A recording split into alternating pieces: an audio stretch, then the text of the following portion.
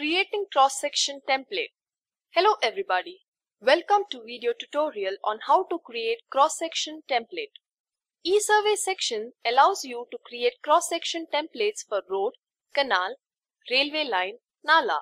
For all the projects, creating a cross-section template has to be done in a similar format.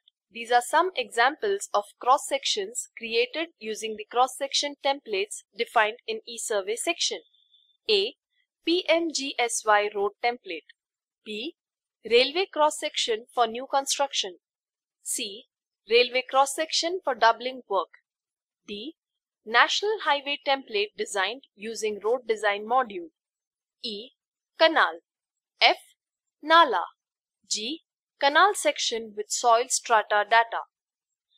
Highly complex requirements are addressed using various options provided in ESurvey CAD. However, to understand template concepts, we will create a simple road cross-section template. We will create a simple road cross-section template for PMGSY road. Click on cross-sectional template item in toolbar. Cross-sectional template master screen will pop up. Click on the triple dotted button next to cross-sectional template drop-down. Create a new template by name PMGSY. Close Edit Cross-Sectional Template Name window. Select PMGSY from Cross-Sectional Template drop-down. A typical PMGSY template will have a road width of 3.75 meters carriageway, 1.875 meters shoulder, and 1:1.5 slope line.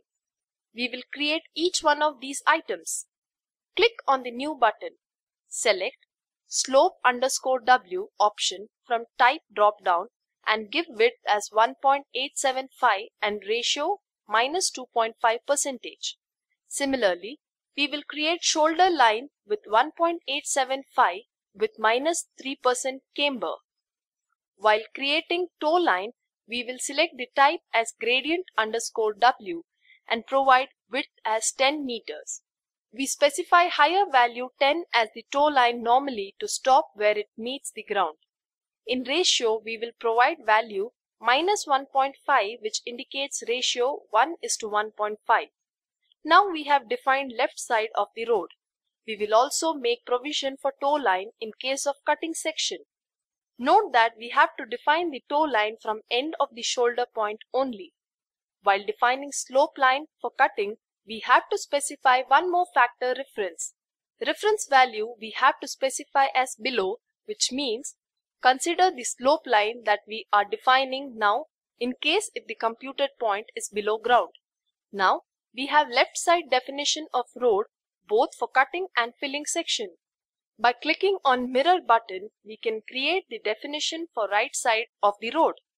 If right side properties does not match with left side, you can entirely create the right side profile independently, as you created left side, or you can mirror left side data and change width, length, ratio where required appropriately.